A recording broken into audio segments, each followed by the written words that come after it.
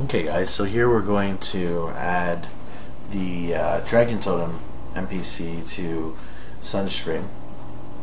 Now to do that, what we're going to do is we're going to pull the npcgen file from the Z1 map.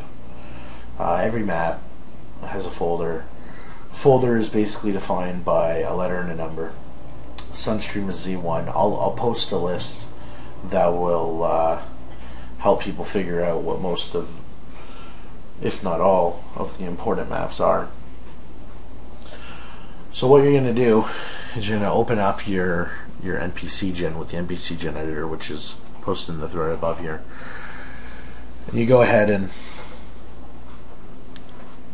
clone the last ID. Now to do that, all you do is to just select it. I could have selected any ID and cloned it the same way just by clicking this copy button. And then I'm going to go and change the ID so that I have the right NPC spawning there, right? And then once that's changed, I'm going to change the index ID. You'll see me click this a lot. This is modify. It's just a habit. It's just saving my work as I go along, in case for some reason I decide to click here or something. I don't want it to lose my work, even if it is only a few seconds. Now this NPC is something that we leave there because I'm adding an NPC, but if it was a monster, I would change it to monster. I don't know if that says boss or monster or what it says, but I know that all the monsters have it. Here is where you would change a trigger if there was one. For example, Lord Earth Force, if you wanted to make him spawn on all realms, you would change the trigger to 0. He would spawn on all realms.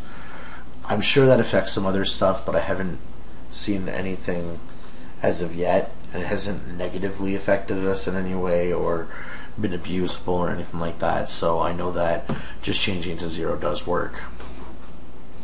Now the next thing I'm going to do is change where the NPC is standing and how high off the ground he is hovering, so to speak. And that's something I've already done in a previous NPC gen, so I'm just copying from the old one. And that's this. We'll decide basically what square on the map he will stand on and how high off the map that he will be. And then here we will determine where the NPC is facing.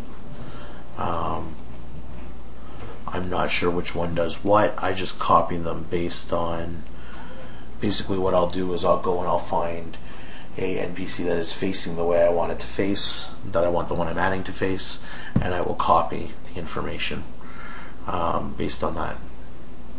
Now there's nothing else you need to know to make an NPC work. If you're just adding something like an exchange or even like a custom NPC where you exchange stuff or anything like that, I haven't really added much else. I've never really found a need to, so I don't know that if this will work for everything exactly the same, but so far it has for me worked exactly like this for everything that I've attempted to put out.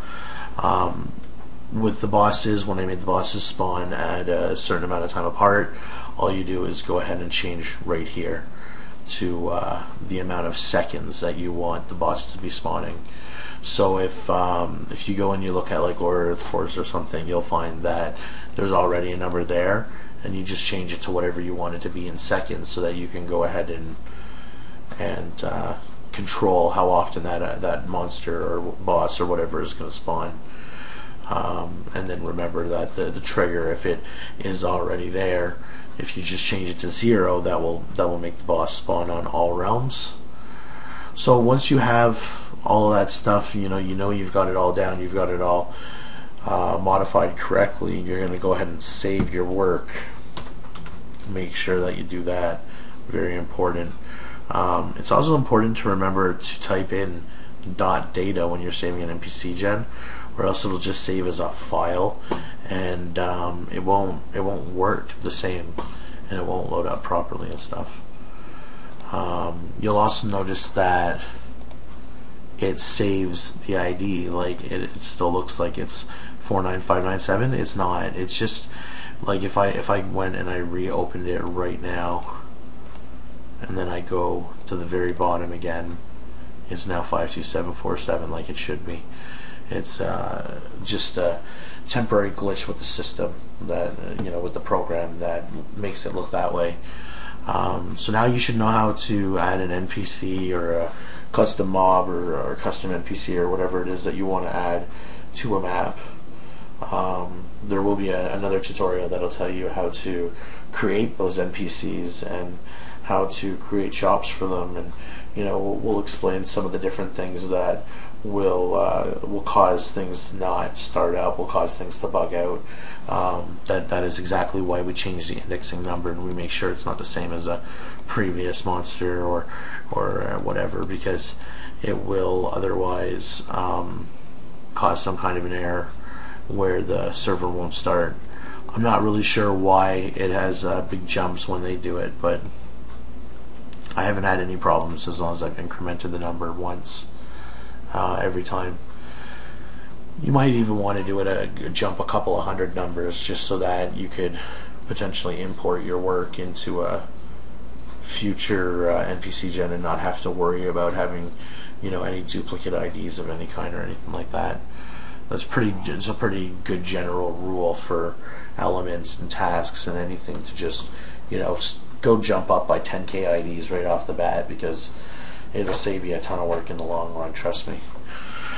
Yeah, so hopefully this helps some people learn how to edit NPCs and stuff like that, and hopefully I didn't ramble too much for you guys. This is like my 5th time recording this video, so take it or leave it. This is how it's going to be. Thanks for watching, and I'm going to move on to the next video.